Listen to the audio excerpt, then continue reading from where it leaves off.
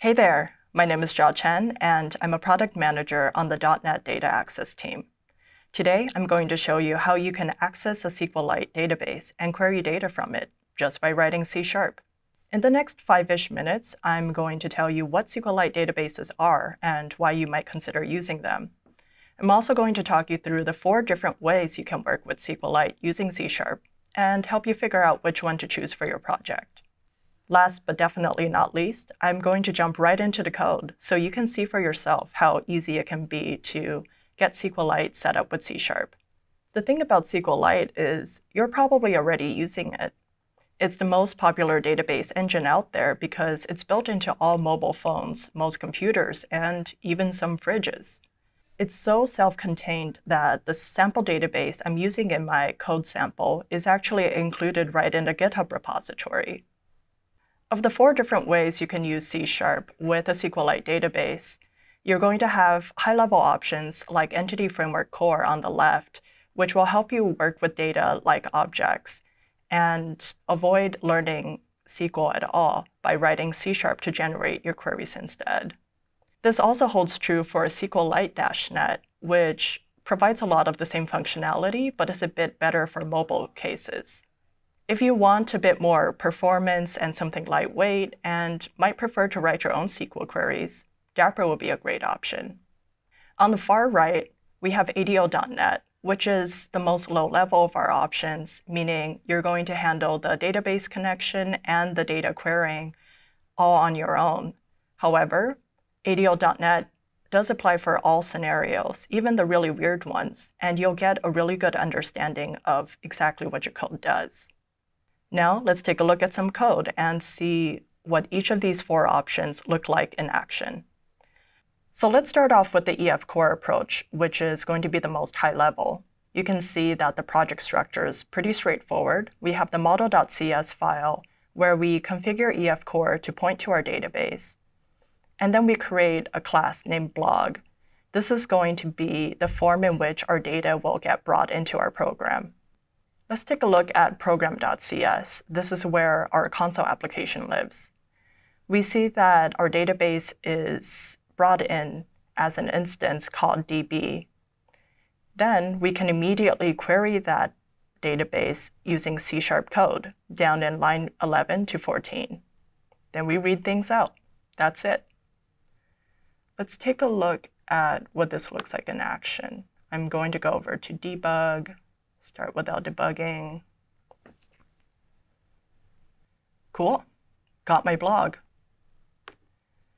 Now, let's say you are working on a mobile application, or you care a bit more about performance. SQLite .NET could be a good option. The file structure is pretty similar, but the model.cs file looks a lot simpler than the one at EF Core.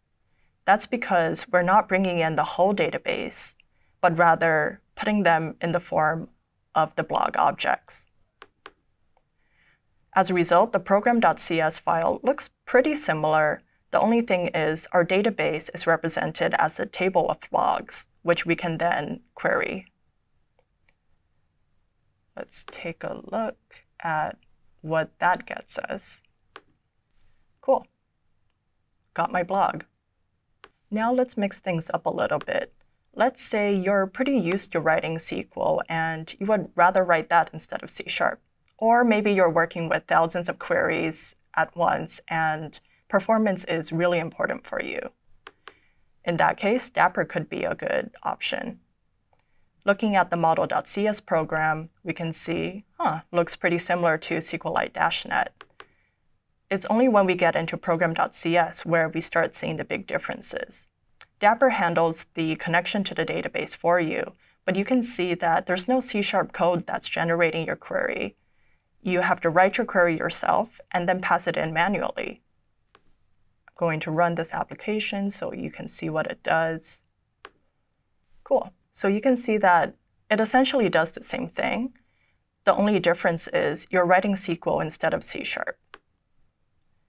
Now, let's say your scenario is pretty specific, or you just want to get a very hands-on view on what you're writing. In that case, check out ADO.NET. The file structure is really different from the other ones. There's just a one program.cs, and that's because we're not bringing in data in the form of objects, so there's no need to define them in another file.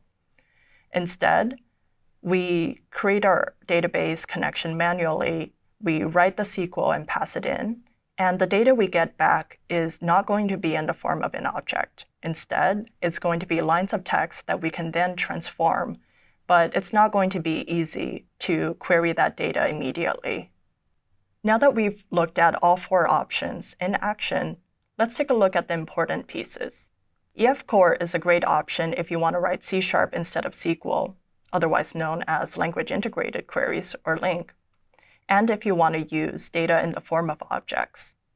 Similarly, for SQLite NET, you get the abstraction that comes with LINQ instead of SQL and objects instead of data, but it's further optimized for mobile cases.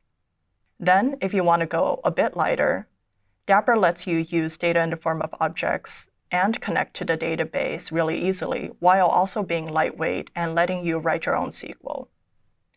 Last but not least, ADO.NET offers pretty much no abstraction at all and works for all scenarios. The cons being, you'll have to do everything yourself. Anyways, thank you for watching through this video, and you can find the .NET Data Access team, also known as the Unicorn Squad, on Twitter, Reddit, GitHub, and others. If you're curious about the code, here's a link to the GitHub repository so you can dive in yourself.